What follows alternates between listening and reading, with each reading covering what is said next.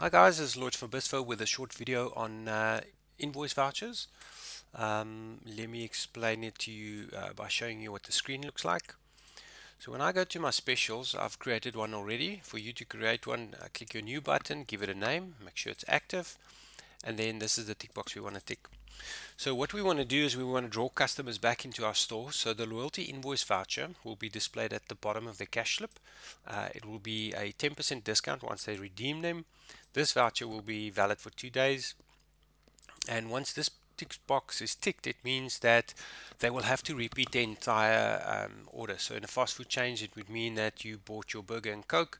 If you list this, you can come back tomorrow, buy that same burger and Coke, but now you can get 10% off.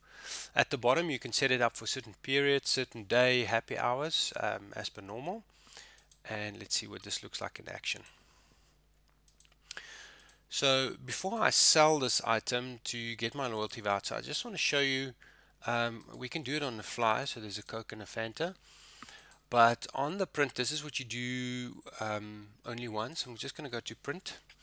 We've got a design cash slip sitting over here. I'm just going to click that one. And you'll notice at the bottom, I've already populated. So this will be our voucher. It'll show up there, the voucher code. And I've just typed in some notes over here. So these notes you can type in as per your specific voucher or special that you're running. Alright, good.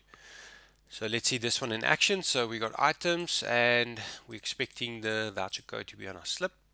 I'm going to preview it and look at the bottom. Okay, perfect. It's sitting over there, so the customer can now take this slip. So now they can come and redeem it. And redeeming it just means I can do my next sale. I do redeem my loyalty. I enter my voucher code. There we go. And there's the item. And as per our settings, it's listing the entire invoice with the specific discount voucher and the 10%.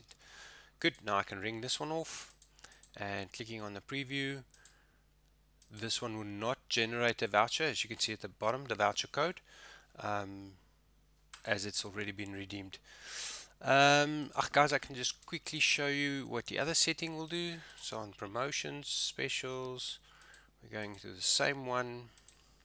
I do realize I am going quick, but just press the pause button if you want to see the screens. There we go, and let's just quickly have a look at this one. So let's just get another voucher going. There we go. Let's have a look what the code is. I'm just going to show it visually. Perfect. So that's our voucher code at the bottom. Good. Now next up we want to redeem it. Enter the voucher code. And there we go. There's our discount.